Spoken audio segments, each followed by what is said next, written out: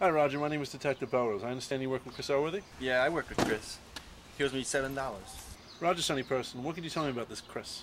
Well, Chris was an odd fellow, to say the least. Whenever there was a blizzard, he would call in sick to go door to door soliciting people to shove their driveways and suck their dicks for money.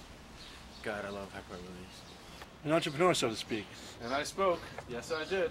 Not in the least. He'd make on a good day $40 in a storm, or $15 incognito. If he came into work, he'd pull in about $70 after working an 8-hour shift. He's stupider than a deck of vases.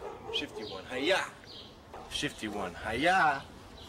What was his work ethic like? Unprofessional, I hope. Chris was a food server. Basically, he'd prepare the dishes to look a certain way, but there were always problems with the meal. How so? Really, I'm curious. I didn't understand any of what you just said.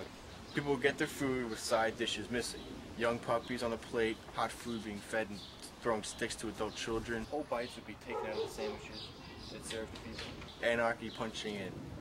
When you're a waiter, you don't always have time to check and make sure each plate is exactly as it should be. When garbage had to be done, Chris couldn't be found anywhere. I should know, I wrote the book. I'm Roger, y'all.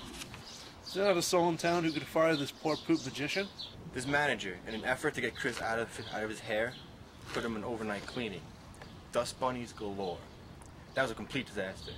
The next day I come into work and I see, I'm sorry, I'm still a little hard. It's okay when we speak. Didn't your mother ever tell you that? I see the king of sex guys, stark naked, with she-worthy. I nickname everything I don't agree with. They were going all out in the middle of the restaurant, fucking the most sacred of wall decorations. I understand why you're upset. My word is disgust and smiling myself to a mini orgasm. Tell me about it. I wake up in cold sweat every night because of what I saw. Dude, I'm sorry, man. But you're a fucking wacko. They should send you a bouquet and shoot you.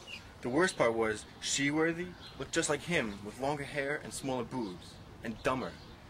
She's like a fucking version of my worst insecurities. You smart like me? You know how to use a phone. Thank you for your time. If you remember anything, please feel free to call me on that phone I mentioned earlier.